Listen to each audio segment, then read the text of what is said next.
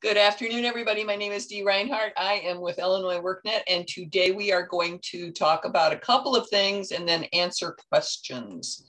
I'm going to share my screen here. And just to let you know, all of you who are experiencing issues with youth who have been in a program previously, the programmer has a fix working and plans to have it for me to test this afternoon. And if it works out the way I hope that it works out, we can push it to production. I'm hoping that it's out tomorrow, but I'm praying that it is out no later than Friday. So patience, please. This entails anyone who has been previously assigned to an organization and you are now trying to enroll them. If they have never been assigned to an organization, you should not have any problems, except I think the email portion is still not working. With most youth, I don't know that I would actually want to send them the email application because they still may make bad choices on the application. So if it's at all possible, I would work with them to have the application filled out on their own. So I truly, truly, truly appreciate your patience to this point and hope you can give me just a couple of more days to get this issue resolved. As far as Employment 101 issues, I do believe we have gotten those resolved. If anyone who had already sent me an email can check with your youth. One of the things that we did with Employment 101, and I have to show you from my profile.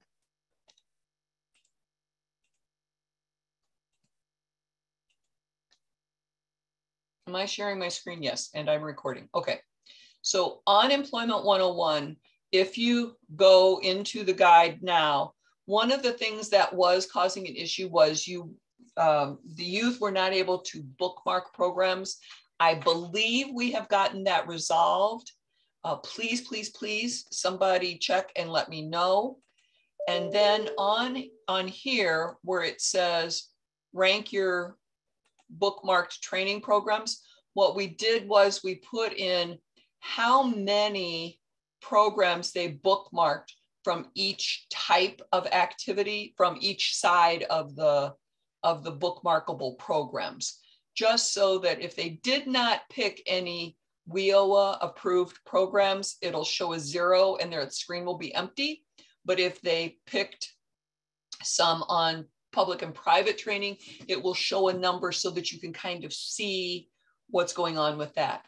And just to remind everyone, you cannot work as the youth and bookmark those programs for them.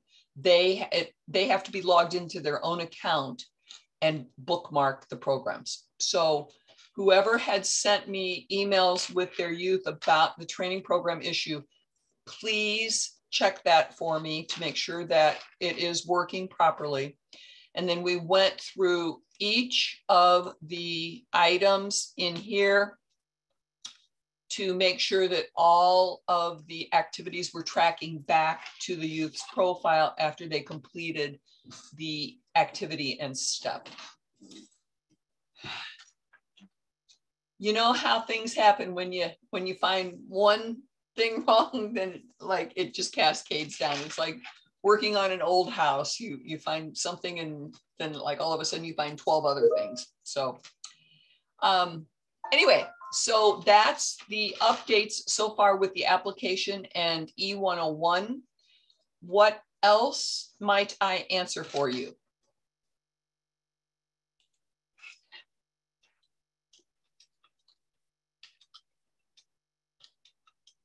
You already answered my questions. Okay. Dee, I came on about a minute late. Did I miss the announcement about the application? Because I had an issue last week. You did. So the programmer is working on a solution and I hope to have it out. He hopes to have it out for me to test by the end of the day today, so I will test it tomorrow. And I'm hoping that it can go straight to production at the end of the day tomorrow. We don't push in the middle of the day. And then if all else fails, if there happens to be another glitch, I hope to have it out to production by Friday. Okay. And that would address the issue I had emailed you about? More than likely, because it all boils down to if a youth was already associated with a program previously, it wasn't letting you do the application. I'm also suggesting that you not email it to people yet. I want to make sure that it's working first with everyone before you try emailing it out to people.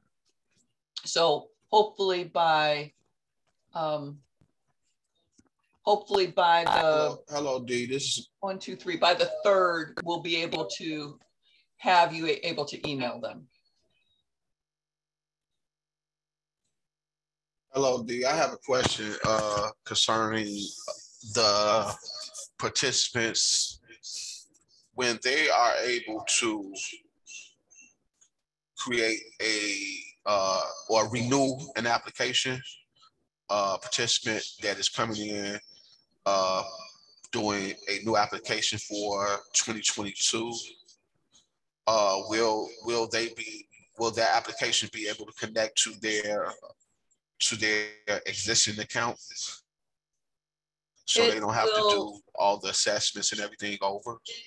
It is supposed to, if they use the same, the birth date will be the same, although I have seen some of the youth use a different birth date, which I can't quite figure out how they have a different birth date.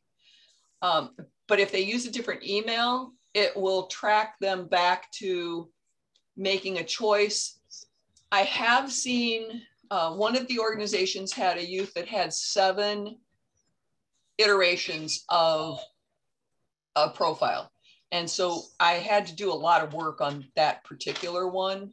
So as long as they're using the same information, the same email address, it should rectify that situation. And that's after today on the 3rd.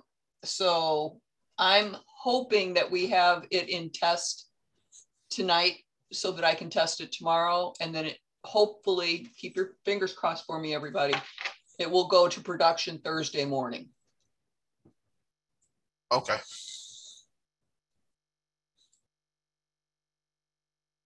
Tracy, what's your question? Okay. D, what we have some participants that are having issues with start a job and financial literacy. They do all the first 3 steps and then it freezes on them. And when did you check this last? Just now.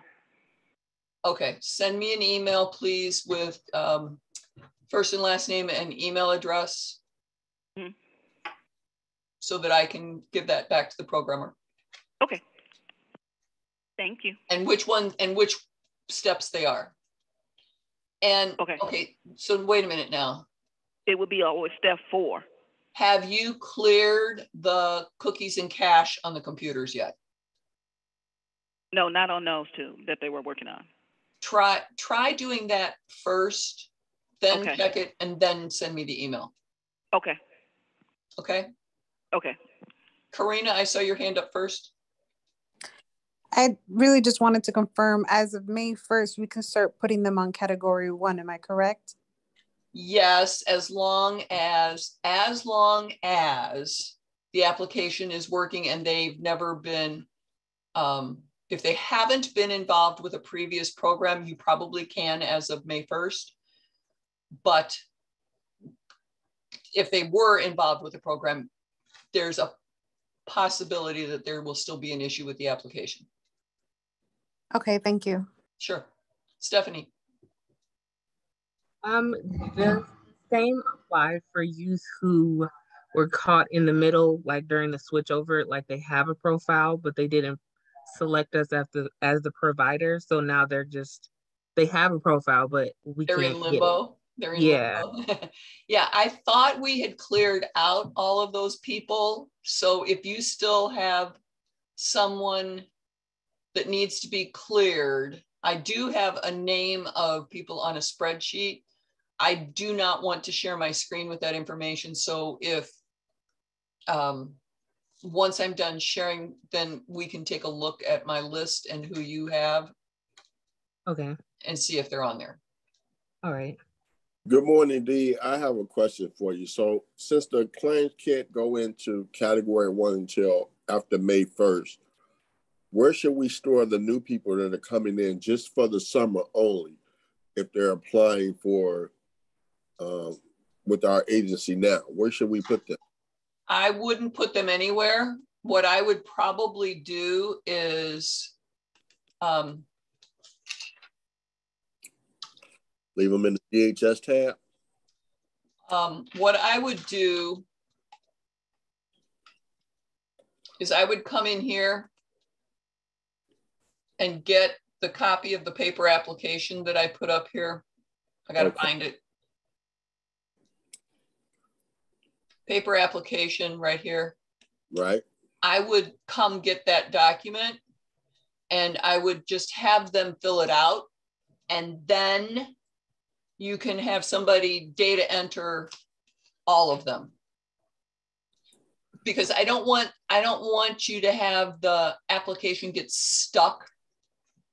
So if you can, if you got kids coming in, have them fill out the paper application, and then you can just have somebody data input all the stuff. Once I know that the application functionality is working 100%. Okay. Does that make sense, Anthony? It does, but for the customers that we've already kind of registered online, brand new customers.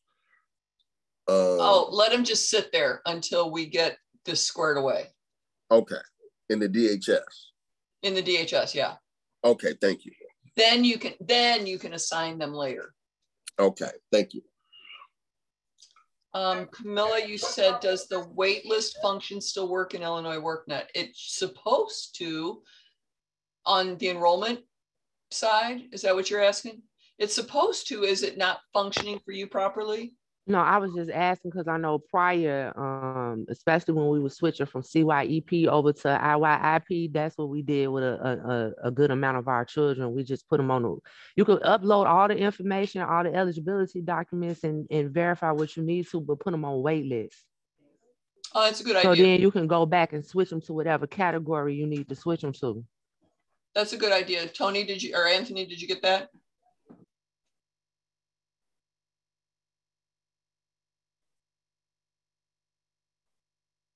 You go, Camilla. Anthony, did you hear what Camilla said? Can you repeat that? I didn't hear what she said. How are you coming up as Otisha Johnson? Oh, because I had to move over. I had to come over to the office and tell them something. I put it in the chat as well, but what I was saying is that we use the wait list function when you're inputting and enrolling the children, the drop down. She just froze. Camilla, you just froze. And I'm familiar with the drop down box. With category. So you can have all the enrollment documentation and verify everything, but put them in wait list instead of a category. So on the progress page, under the enrollment, there's an option here that if you pick the category for them, and then I have to verify the eligibility, but in this drop-down list right here under the enrollment status, there is an option to added to wait list. I've seen that. Okay, cool. So now you know what she's talking about, right? Yep. Okay. Thank you. Yay. All right, Shavana. So someone mentioned that starting May 1st, you'll be able to enroll those for the summer piece.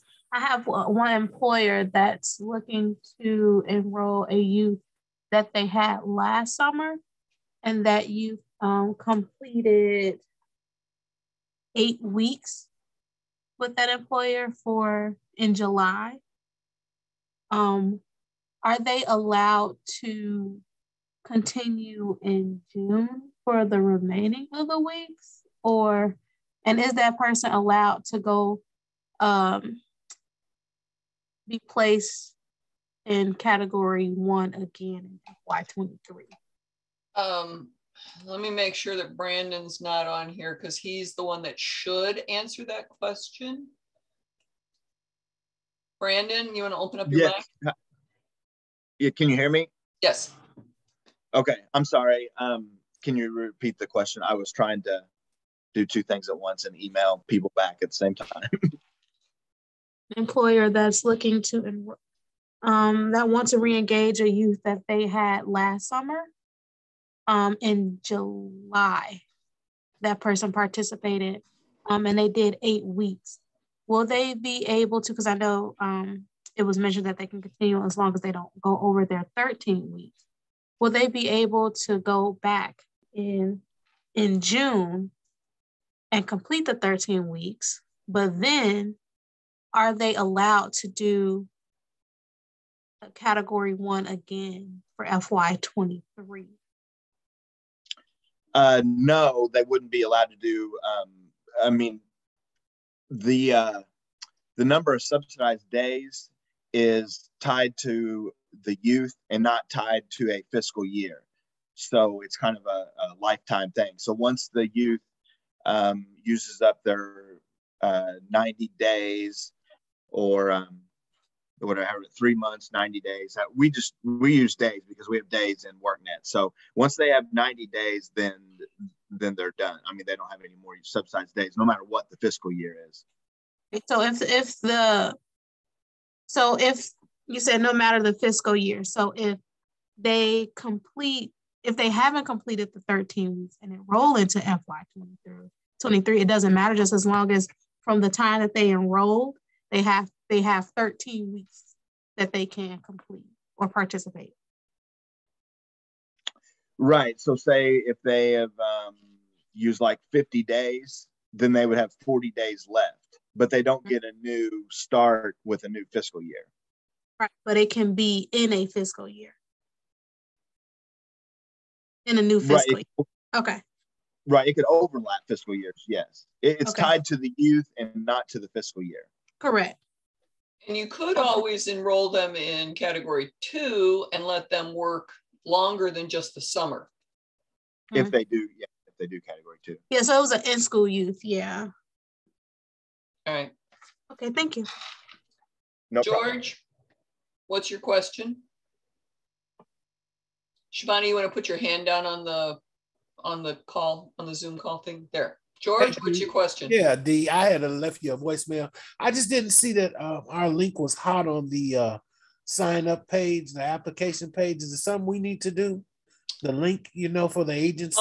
Okay, so back to that. It was only 2 agencies that were not hot, and ours was one. Yeah. And I could not find a link for a website, so that's why it's not hot. Oh, okay. I can. You want me to email you that, or what? If you want to email me the link to the website, I will get that fixed today. Okay, dear. Thank you so much. That was it. Okay. All right. You're welcome. All right. All right. Sam asked a question. Put your hand down too, George, please. Okay. Sam asks, what if I have youth who I cannot verify their social or address, or they just haven't come back? Can I waitlist them, or what do you recommend? If you can't verify, you can't do anything with the enrollment. So if you can't complete the verification up here, then you cannot do anything with the enrollment except the not enrolled, not eligible kind of piece.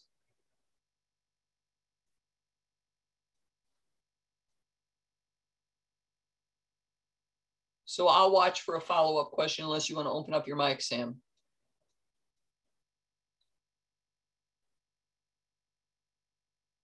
Oh, look, Camilla answered it for me. You have to verify required eligibility in order to add youth to a wait list, which is correct. I would give them a paper application, create a hard copy file. Kate's telling me she owes me a new website link. Good, good, good. So they would stay in DHS Youth, yes. Okay, so you can't talk. So Sam, what would happen is on the group, I'm sorry, on the dashboard,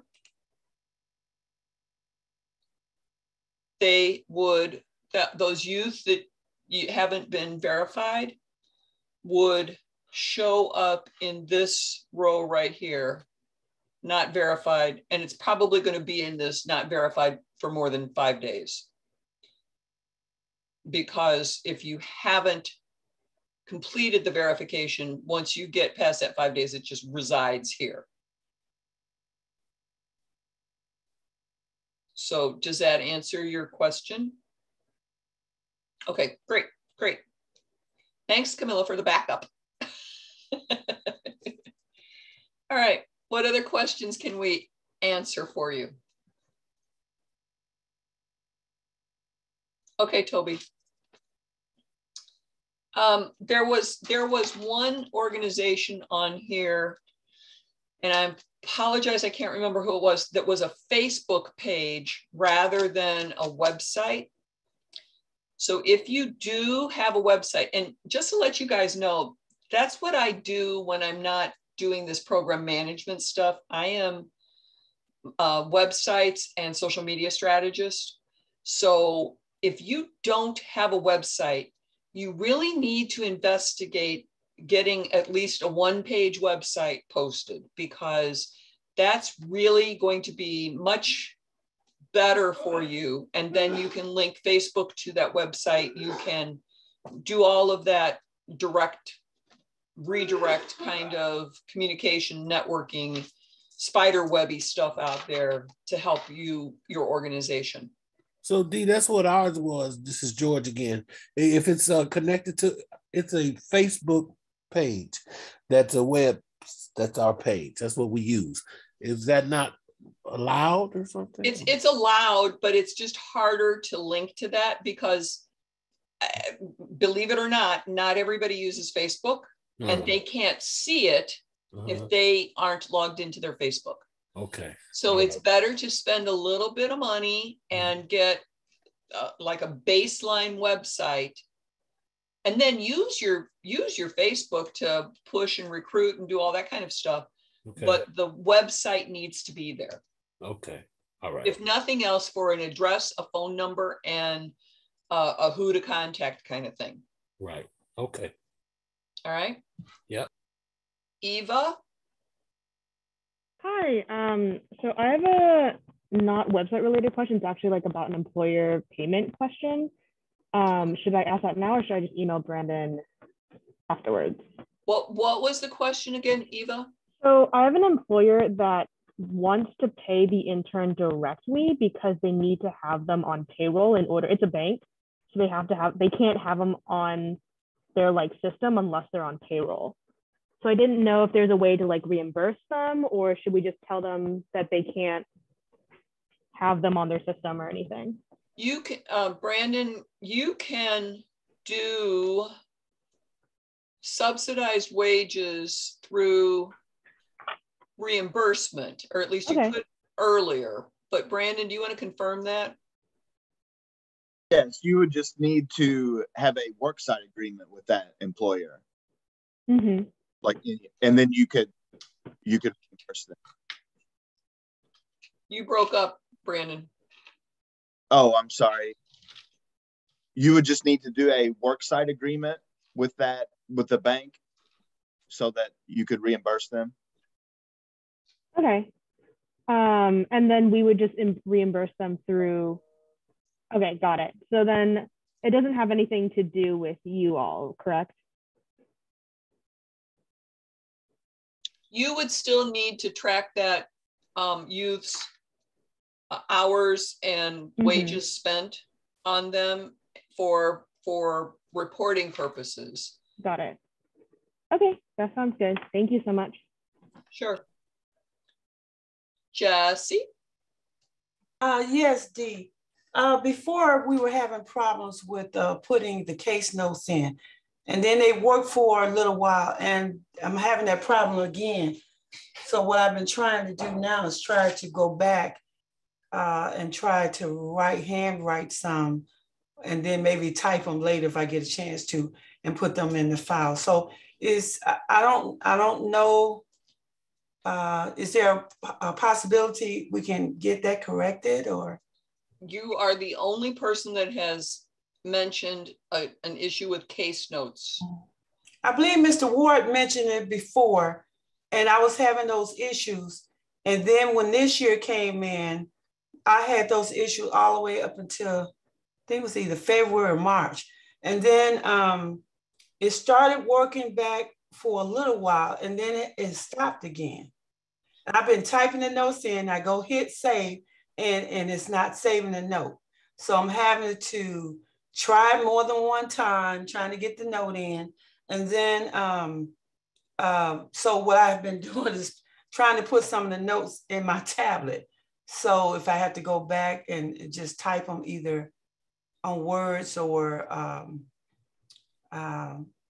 going to Excel or something, just to get in the notes in there.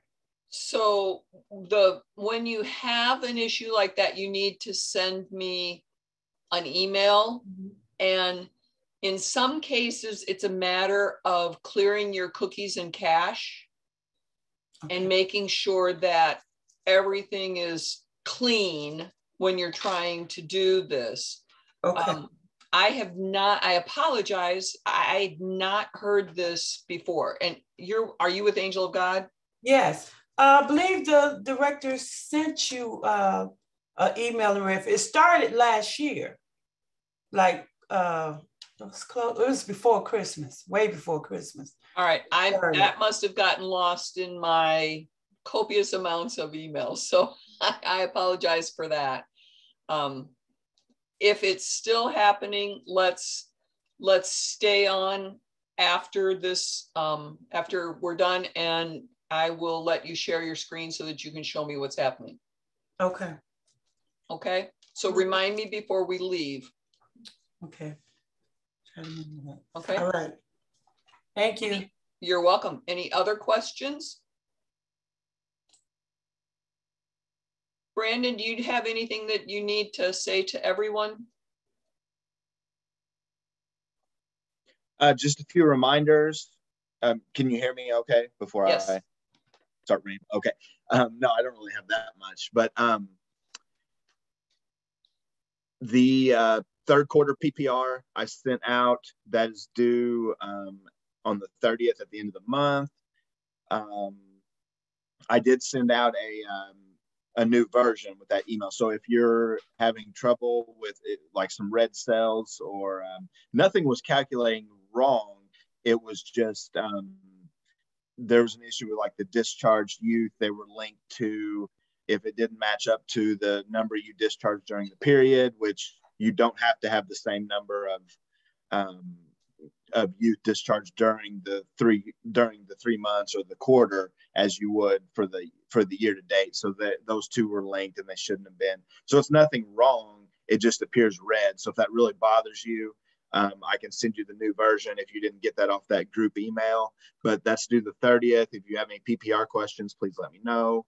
And we don't have the continuation funding notice for IYP. It'll just be another non-competitive renewal app or continuation, but that's not out yet because we're dealing with the 3 other new programs we got going right now. So that will be soon, and I'll be sending that information out to you, I would say, in the next week or 2.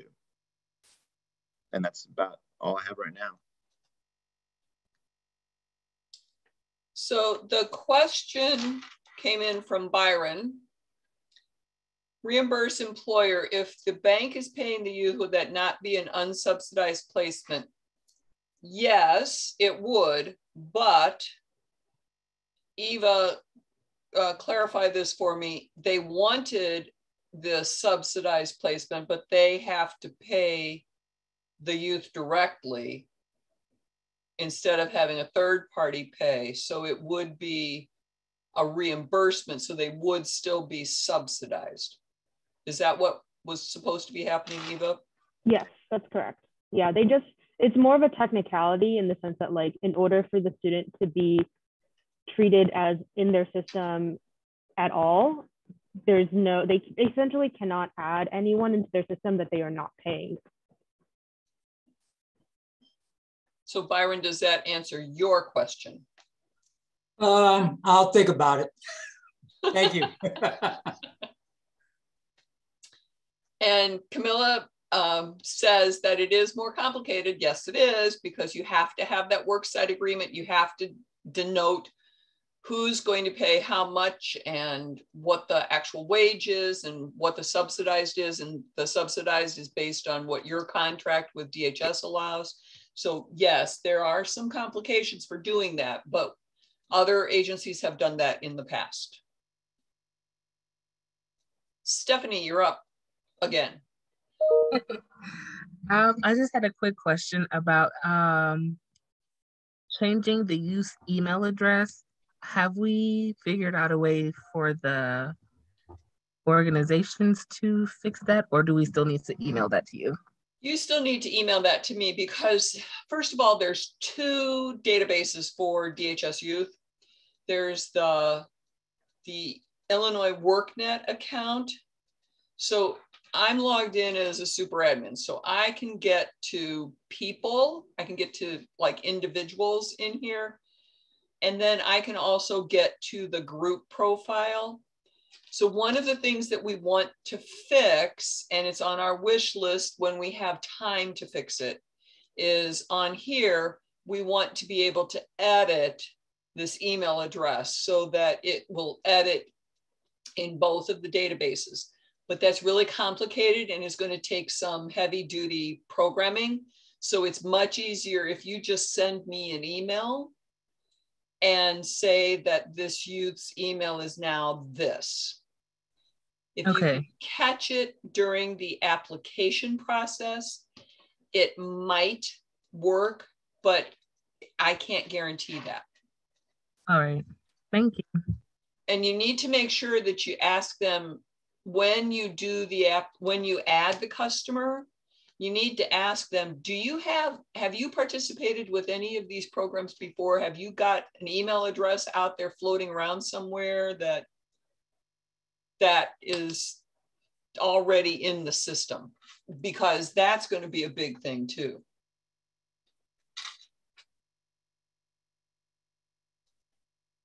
Okay.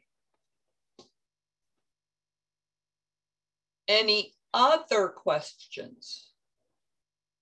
Eva? All right, last question. In terms of site visits, what's the schedule, or when should we expect y'all to come by?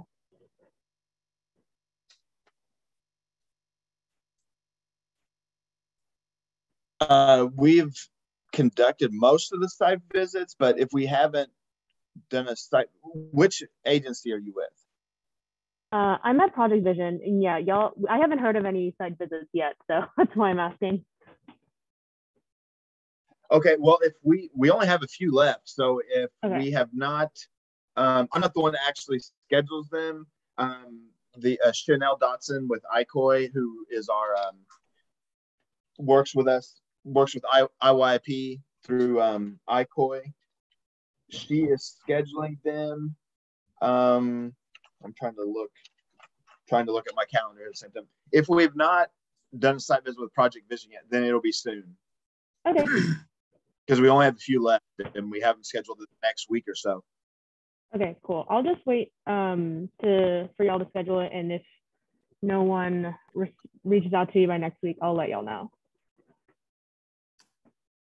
Okay, yeah, and if you want to, you can always send me an email and then I can check with Chanel. Okay, thank you. No problem. Emmy, let's talk about this after I stop recording.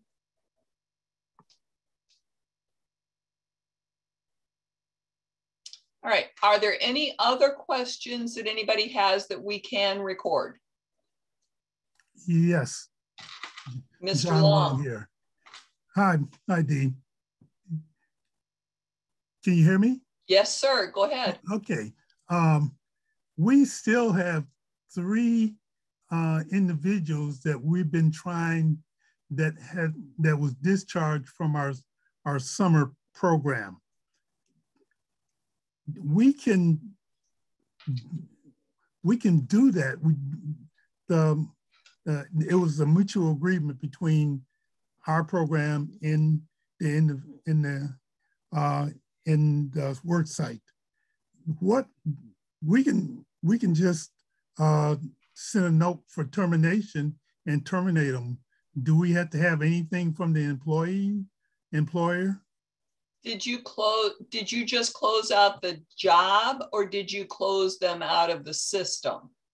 We haven't closed them. They're still in the system.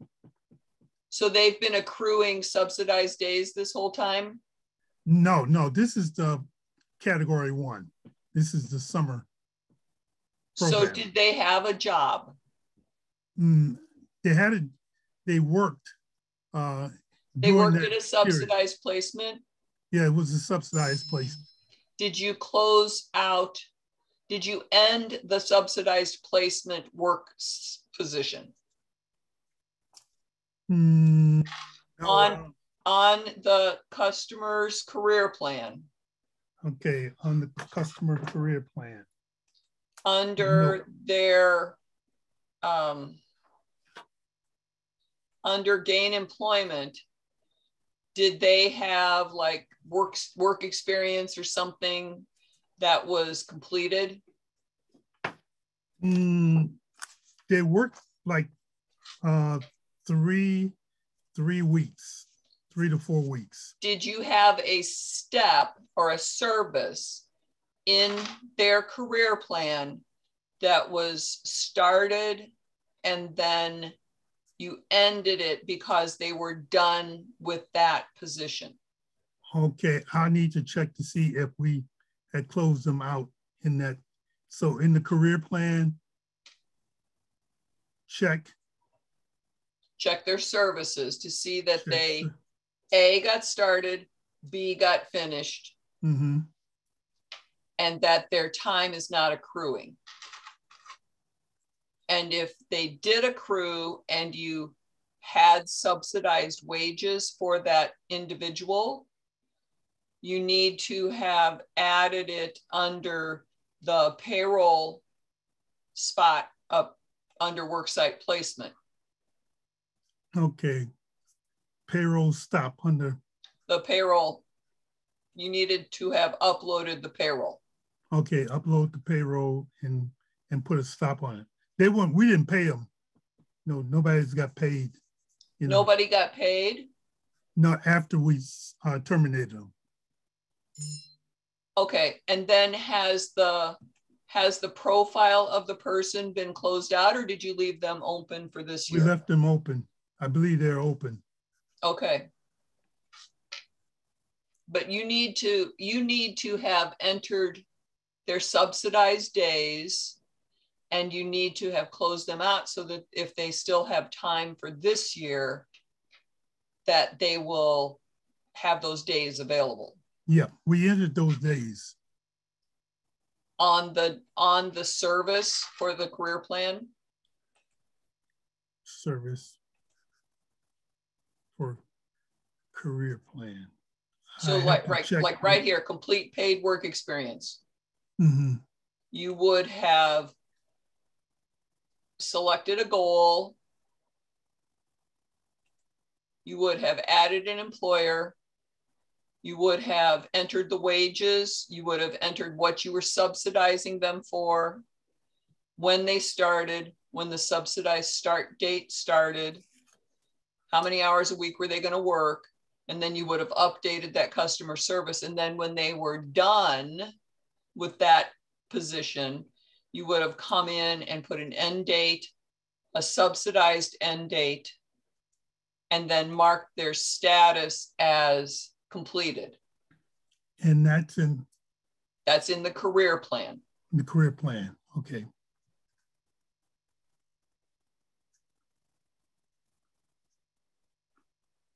Okay. My person that usually is on is not on, but we were having issues closing him out. Yeah, is that Canada? Johnson, Tammy Johnson. Oh, Tammy okay. Johnson in Canada. Okay. So I know that I had a long conversation with Canada, and she thought she understood what needed to happen. So okay, so because someone was talking about, oh, we had to go to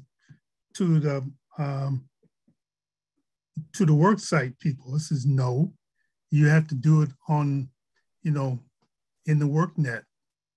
Correct. Okay, I got it.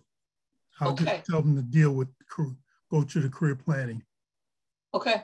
Okay, thank you. You're welcome. Any other questions? All right, so I know that there were 2 people that needed to stay with me. The rest of you are welcome to end your encounter with us today. Okay. Otherwise, have a great rest of your day and a wonderful weekend. It's supposed to be 80 degrees on Sunday here in the suburbs of Chicago. So I'm all excited about that. All right. I am going to end the recording.